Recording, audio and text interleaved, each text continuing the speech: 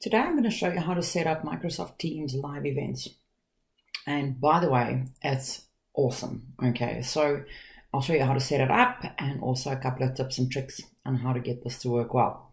So first things first is if you don't see schedule live event in your Teams, then it might be a setting that's not switched on in your tenant. So you might not have the rights to do it, but I'm going to show you how that's set up anyway so that you can ask someone else to help you with it. So in your Office.com, if you go to the admin center, that's if you have the rights, and you go to the Teams admin center, you'll see that there's under meetings, there's live events policies. And under the policy that's set up by default for the org wide, so under the global policy, you'll see that there's a setting there that says who can join scheduled events, and it's set to everyone, and who can record event or whatever, if it's always, never, or only an organizer can record an event. So this is quite important because if it's not set up to everyone can join scheduled events, then it possibly means that you can't schedule public live events. So let's get started. So that's set up. If I then go to Teams, I can then schedule a new live event right here in my calendar and Teams. I'm going to go schedule new live event.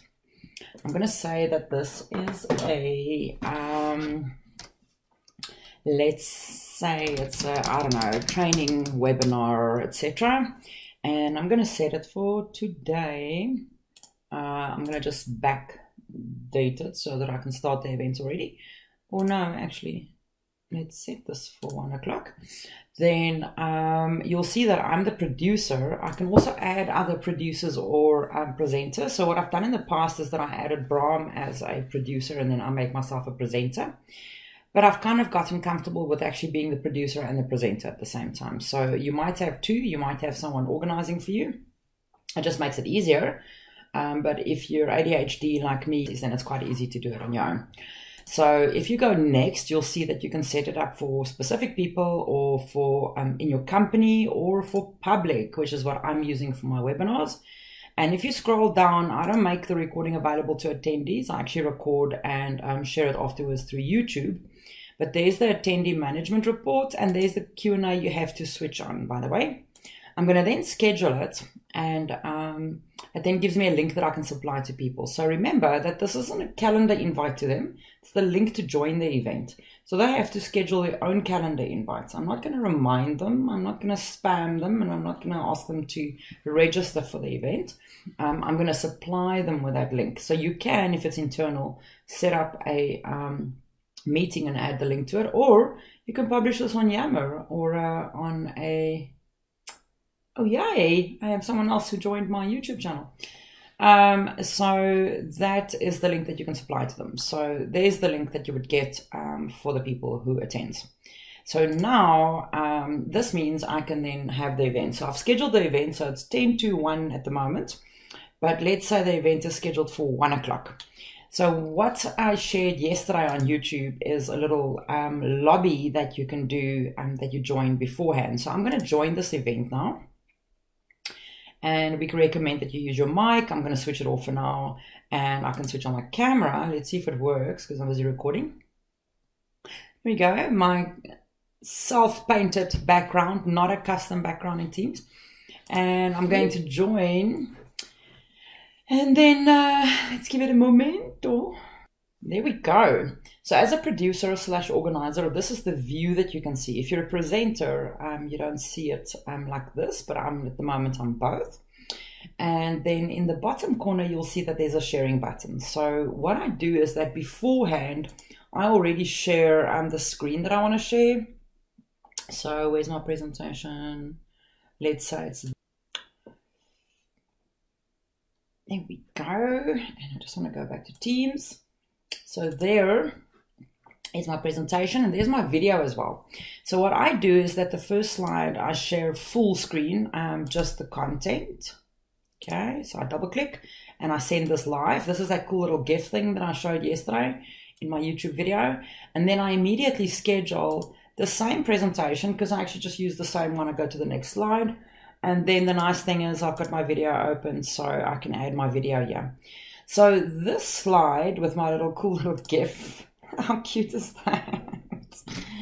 that slide will be showing there for the attendees.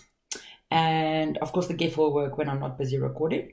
And then the next slide that I'm going to set up is the one with my video. So I normally do my webinars like this so that they can see my crazy face as well, because I use a lot of hands and things and fighting in my webinars. And then what I do is I actually already start the webinar early. So I started early so that it shows this little login screen or lobby screen. I can then also use the Q&A. So this is pretty nifty. So I can make an announcement and I can say, hey all, oops, spelling is important.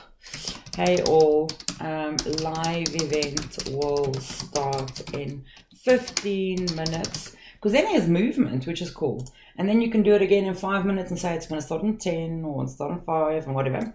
And the nice thing is you can use that lobby screen to actually share important things. Someone gave me a tip on Twitter yesterday. I can't remember what it was now. That said that they do a little video and it actually helps with sound because it helps people to quickly check their audio and stuff as well. So, hey guys, there's a little sound clip playing. Why don't you just check your audio? Then this is where we can find recording afterwards. This is where you can find information about my webinars. Please use the Q&A, blah, blah, blah. There is a 10-second delay, so don't worry if I don't immediately answer or something. So you can absolutely use this as an announcement, and then you'll see that there is new and published. So people can actually post a question. I can check it first and then publish it so that other people can see it. So if people ask dodgy or stupid questions, not that there is such a thing, of course, or someone gets fresh with you. So you can also dismiss questions, but that's where you can actually publish it and then other people can see the questions as well. Then, of course, I've set it. It is going to record, but it doesn't auto share my recording with attendees. But afterwards, I can then, after I've stopped the event, so I'm going to just stop this now. I'm not even going to start the event. So I'm going to just can this, leave. Then afterwards, you can find the recording in the admin center. So if I go back to my admin center, and also in the Teams admin center, you'll see there's analytics and reports. I'm going to go to the reports. I'm going to say that I want to see Teams live event usage. Maybe for the last 7 days. I can even search for a specific user, and big companies, of course, that will make sense. So this is the one that I recently had on the 14th. There's the recording that I can download. There's the attendee engagement report. There's the Q&A report as well, which is pretty cool. Then live events. Here's a couple of things that I think you need to know. These are the licenses that can run live events, E1, E3, E5, A3, and A5. That's education, of course. You need to have a Teams license and a Stream license. Then blah, blah, blah. Core capabilities. This is very important. Maximum number of concurrent events currently is 15. I know that they're pushing out new ones. And then also maximum 10,000. I think this is being increased to 20,000.